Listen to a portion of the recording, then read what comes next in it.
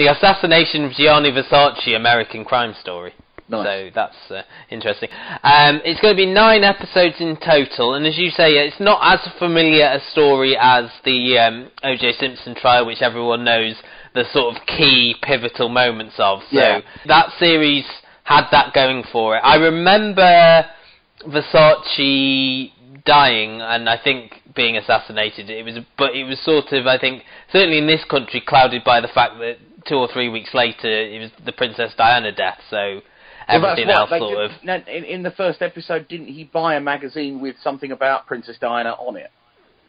He was assassinated on the 15th of July, and she died towards the end of August. Yeah. And I was talking to Luke about this briefly, and he said, famously, Elton John sat next to Princess Diana at Versace's funeral, and then he was playing at her funeral a month later. This starts with the assassination of Versace by a young man by the name of Andrew Cunanan. Yeah, well done. Well done, I've got a clue. You first get this silent scene where he's sort of building up to it. You see Versace waking up in his like palatial home with Ricky Martin, and this guy sort of going across the beach, and he's almost drowning. Sees something written on a toilet wall, and you say, and it ends with him shooting Versace outside his house. And I got the impression he was kind of gearing himself up, like he sort of went to the toilet to throw up because he kind of knew what he was about to do and sort of thing. Yeah. Then the flashbacks to this character Andrew meeting Versace originally, and Versace not wanting to have a lot to do with him until he says, you know, his parents are from Italy, and you get the impression this guy is sort of almost like a professional liar. He reminded me a bit of the character that Leonardo DiCaprio played in Catch Me If You Can, this sort of person who makes up lies to sort of ingratiate himself in the company he's with, because then the next day he's with his flatmate and her boyfriend and saying, oh yeah, I saw him, didn't know it was him, and so he's making up stories to suit who he's with. And then you flash back again to the present day, and the manhunt begins for the killer, and they get the impression that it is this Andrew, and we learn that in the preceding years he's killed several times, and that he's, you know, his name was already been put out in association with another murder or a couple of other murders. And we get the Versace family coming in to sort of try and sweep up the PR. Penelope Cruz is there as Donatella Versace. She's sort of the wiggy performance in this. It isn't as wiggy as the O.J. Simpson one, which everyone was sort of overacting in. I felt this one was a lot more easier to watch because there wasn't those sort of hammy performances that Travolta was doing and that David Schwimmer was doing. Yeah.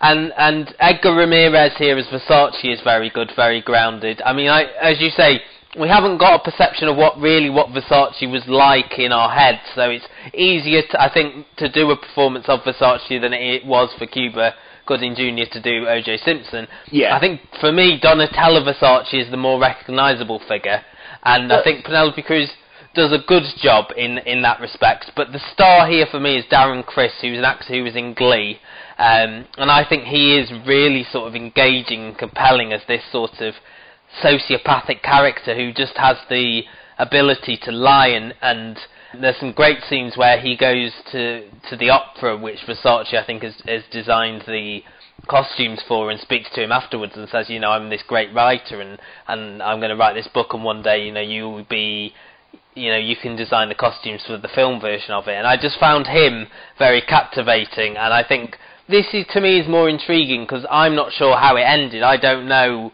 what happened to the Andrew character at the end.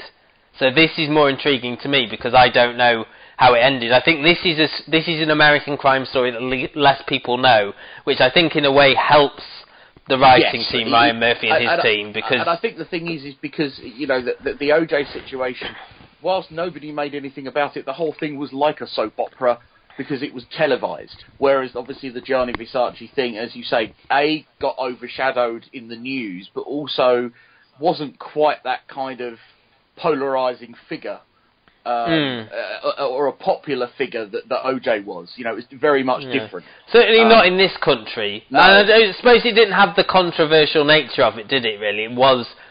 I say just a murder, but it was a murder that sort of you have to sort of peel back the layers to find out the motive of. Whereas the OJ stuff was, you know, he tried to flee and the stuff with the Hummer, and then there wasn't really much of an investigation with OJ really, because by the time they'd sort of got round to sort of working out what the police had believed had happened, he was already on the run, and you caught him, and then he was in prison, and then it was the trial. So a lot of this as well is about Versace being gay and Andrew being this character who. It struggles with his he is gay, but struggles with his sexuality. There's a scene. I did like the line. I didn't see much of it, but I did like the line when he was, I think, very early when he was talking to his friend who had glasses, and he said, "You're the sort of person that comes out to only gay people," which I thought was a very telling line about his perception and as you say, the way he sort of wanted other people to view him, as you say, the sociopathic way. This is written by Tom Rob Smith, who did London Spy, and he is actually the partner in real life of Ben Stevenson, the former head of BBC Drama. So there's something for you there, fact fans. But no, I mean, I enjoyed this. If it pops up on BBC Two, then I might sort of continue with it again. But OJ, I never finished watching. I think I watched about 2 or 3 of those. But I think for me there, it was the stuff with the Kardashians with David Schwimmer, and then the stuff with John Travolta, and because in that you had that really good performance from Sarah Paulson. Here, I think if it focuses primarily on Darren Criss playing Andrew, who I think is a fantastic actor, and this is exactly the role for him. What was your issue with this? I think the problem with this is that I just didn't know enough about it if I wanted to, and I think the other problem was showing the murder meant, well, I know he did it, so what's the rest of the story? You know, and it's like. I know, and so for me, with my more kind of drama head on, I was like, where's the investigation? Where's all this going? And I suppose, but surely that's the intrigue of it. It's more the motive than it's not a who done it. It's a why done it, because you don't. It's peeling back the layers of the character, seeing his relationship with Versace, and building up to why did he commit this murder, and also in the interim, what else has he done? Because we find out he's wanted by the FBI for all these other murders. So who else has he killed? I didn't get to those parts, so maybe. Yeah. But I just think, as well, when it comes to Ryan Murphy, there is a different style. And yes, I agree. If you don't like it, and I'm not saying I don't like it, but I can see why some people do. I think he's a bit Marmite. I think I can see why he gets a lot of love for the stuff he does, and also a lot of people saying they don't like it. I can kind of see it. I mean, I didn't watch all of Feud, but I did enjoy the premise. I stuck with Feud, and I liked the first half of Feud, but then it seemed to just drag on. This didn't sort of hook me enough to continue with it, finding copies online and things like that. But if it pops up on BBC Two and it's on like on a weekly basis, then I might catch up with it again. And it's only 9 episodes, so he's obviously got. I wouldn't be surprised if they did the thing that they're popularising at the moment, which is maybe they put it all on the iPlayer and then drip feed it each week on BBC Two. Yeah, maybe to see whether people might binge watch it. But you're not going to bother with it at all, even if it pops up on BBC Two. There is a fair bit of controversy around this as well, because when it aired in the States first, there's obviously still something going on, because the Versace family were very upset by some of the dramatisation. Because don't forget, a bit like the OJ one, this is an interpretation by somebody based on the facts of what happened. Yeah. So there's been some sort of kickback, I assume, from Donatella. Although, no, is she alive anymore? Yes. Yes. There's been some sort of drawback from her. My fashion knowledge not good. And I mean that was the same. Some people complained about the way the things were done in the OJ one. I believe some actresses even complained about the Feud, didn't they? Didn't Olivia de Havilland's family say that was an unfair interpretation? Well, no, Olivia de Havilland herself said that. But it was the family of the man who was murdered with Nicole. Right. Her lover. I think his family. That's right. The Ron Goldman OJ family. Yeah. And I know that Ryan Murphy has already said that he's going to be working on a Charles and Diana for Feud Series 2. So, he's announced Hurricane Katrina is the basis for American Crime Story 3. Yeah. This is more I suppose, of an intimate story, looking behind the brain of this sociopath, Andrew, who we don't know that much about. It's more about getting to know the killer, I suppose, and the motives behind it. And it's a different story from the OJ. If you're expecting another thing similar to the OJ story... I suppose the thing is, and this is going to sound a little bit... I just don't care enough about Gianni Versace's death to worry about it. That's fine. I suppose that's really it, if I'm going to be, honest. And as I say, I am not the world's huge... I've liked some things that Ryan Murphy has done, but things like American Horror Story have that's never appealed to me. And, when you compare that to, like, Glee...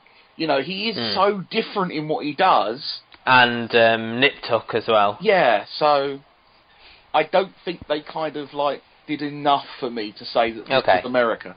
I think it did say Miami Beach 1997 right at the beginning. But equally wasn't he talking he was talking to people in Italian as well, in my defence. Yes, because he's Italian. Yeah, I know, yeah, so there you are. They could have, And they have American tourists in Italy, I assume. Okay. I'll let you off. I get what you're saying there. Okay, but no. Oh. Did you watch the American Crime Story, Versace, which has found the UK on BBC Two? Yes, BBC Two Wednesday nights. Me and Gary reviewed this when it started in the States, so that would have been, about a month ago or so? Yeah, more than that a bit, I think, yeah. So it's made its way to BBC Two, and Luke has watched it, and his views. I don't know whether, because you were positive, not again similar to Good Girls, not positive enough to carry on, but positive.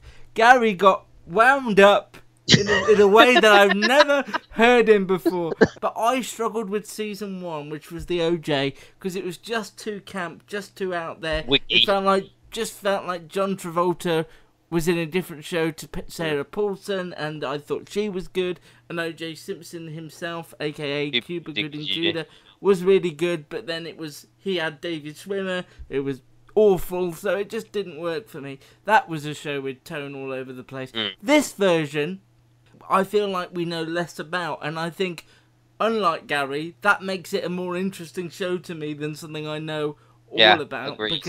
because I didn't just watch it as a compelling TV drama, and I thought Darren Criss was a bit of a revelation. Yeah, I agree. I found him really compelling, and it did do my pet hate of swishing back and forwards and things, but I really enjoyed it, and I'm going to keep up with it. I think they had to do it that way, though. Yeah. I think to tell the story. I think if you'd done it linearly, it wouldn't have worked, because you would have had... It would have taken too long to get there as well. Probably. Because the OJ thing was about, the trial and everything like that, which was the famous thing, and did he do it, all the evidence and things like this.